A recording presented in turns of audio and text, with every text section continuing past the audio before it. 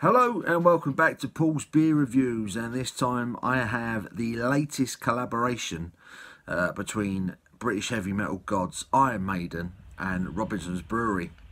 Very excited about this one. This is a lager.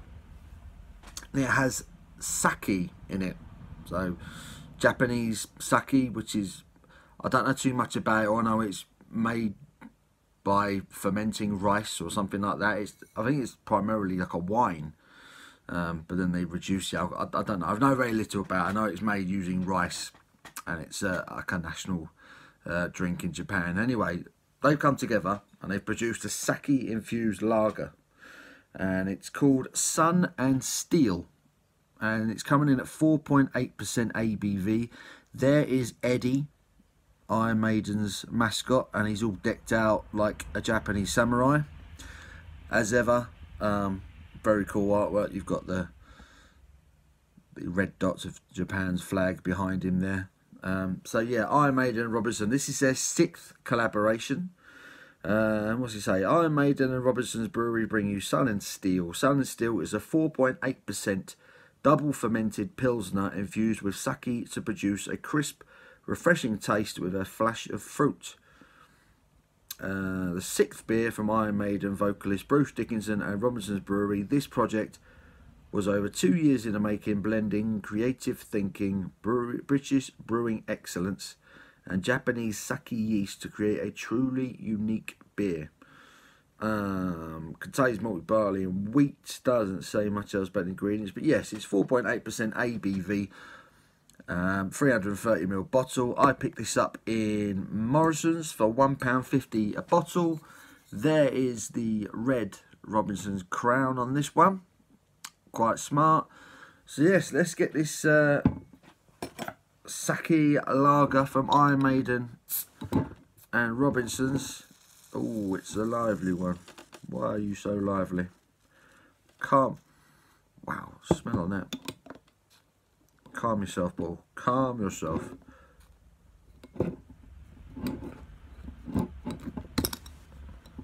Thought that was going to fly everywhere, that one. Might have got away with it. So here we go. Sake lager. Really have no idea what to expect from this. I know very little about sake. Certainly looks like a lager. It's got a really interesting aroma.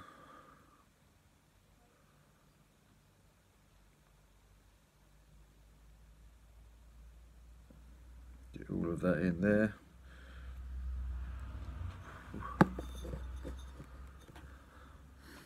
Very interesting aroma. A little bit, it's not crazy amounts of carbonation, a few bubbles rising up in the glass there. It's maintained just over a finger, a fluffy white head. Very clear, golden looking pilsner. Yeah. Let's get an aroma on this sake lager, shall we?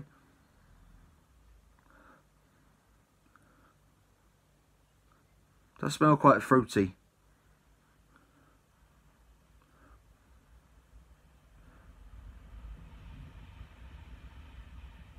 And there is like a fermented aroma to it. That smell of, how to describe it, almost like old sweated grass, if that makes any sense. If you got like a bag of grass and you leave it out in the sun for a week or so, it starts kind of going sweet and a weird kind of sort of fermented aroma to it, or a fermented smell to it.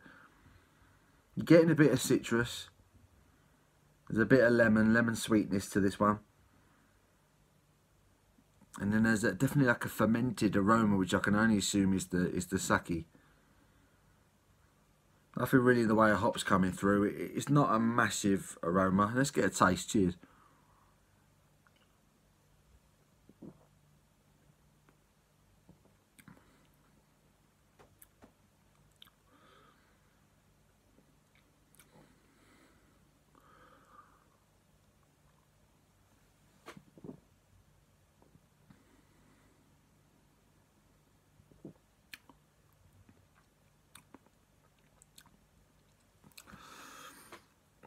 Quite light.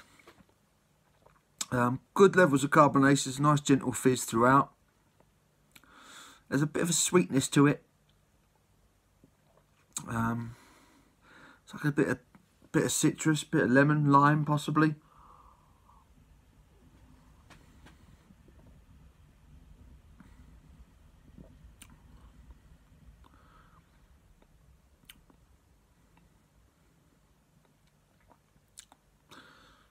It's not doing much for me, this one.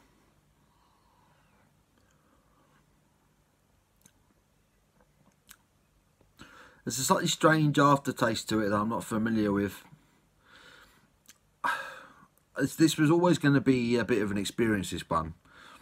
And I found out they'd done a beer with sake in it. I know nothing about sake. I've never drunk sake before. This looks like a Pilsner. It has that lager Pilsner kind of carbonation level to it. And there's a bit of citrus at the beginning, the lemon, the lime again, which you would associate with you know, plenty of lagers and Pilsners. Excuse me, it's a fizzy one.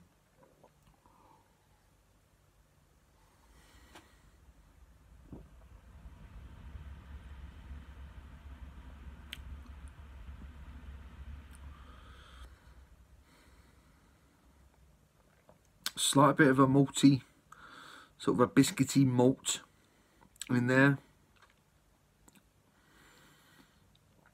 And you're left with this bitter, slightly bitterness at the back end. Slightly weird, not overly pleasant aftertaste. Yeah.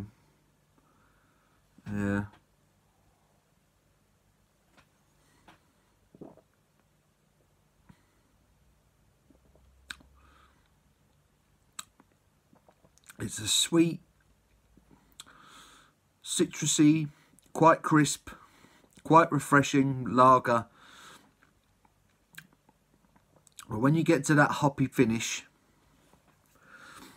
there's this, the sweetness kind of carries through all the way through the flavour, even at the end now where I'm getting the bitterness from any hops that are in it.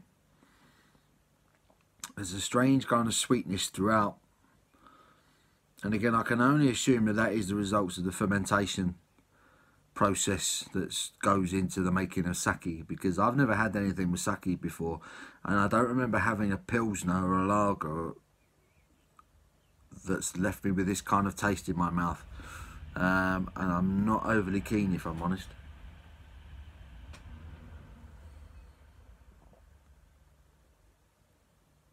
Very light, very floral, this beer.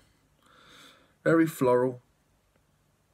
As I say, there's a subtle fruity sweetness throughout.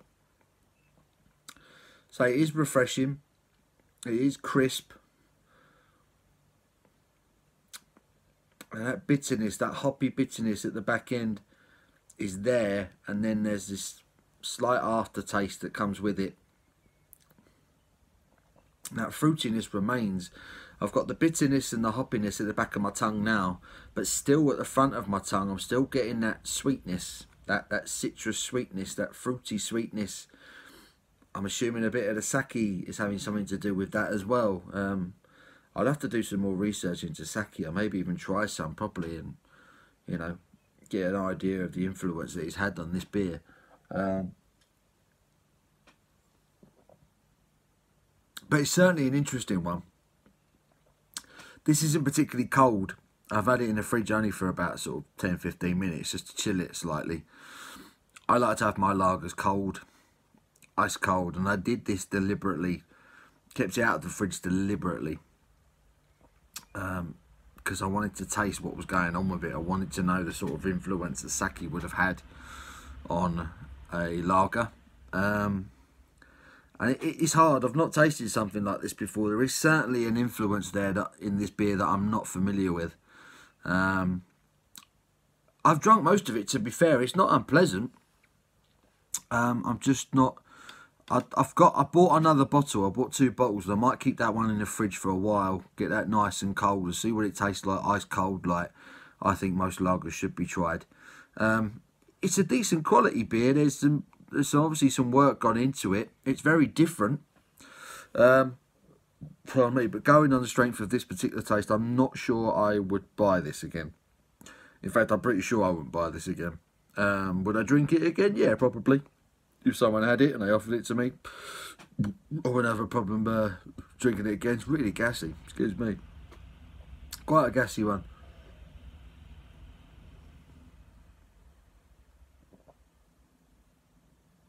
Yeah. There's a citrus sweetness, a lightness to it. The sweetness carries through.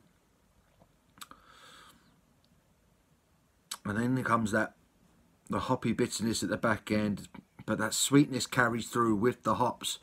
And it gives it an unfamiliar aftertaste. And yeah, it's a bit different. It's a bit different, but why not? So yeah, Sun and Steel by Iron Maiden and Robinsons. It's all good that breweries are trying different things. I'm all for that. I'm a massive fan of Iron Maiden, so I don't want to slag them off too much. But this beer is just not for me, personally. But I'll give it a score. I will give this a 6 out of 10. I think that's a fair score. Like I say, they've tried to do something different. It's not quite to my taste, but it's okay. So 6 out of 10 for Iron Maiden's Sun and Steel Sake Lager. Yeah, give the video a thumbs up. Leave your comments below. Subscribe if you haven't already. And I'll see you in the next one, guys. Take care.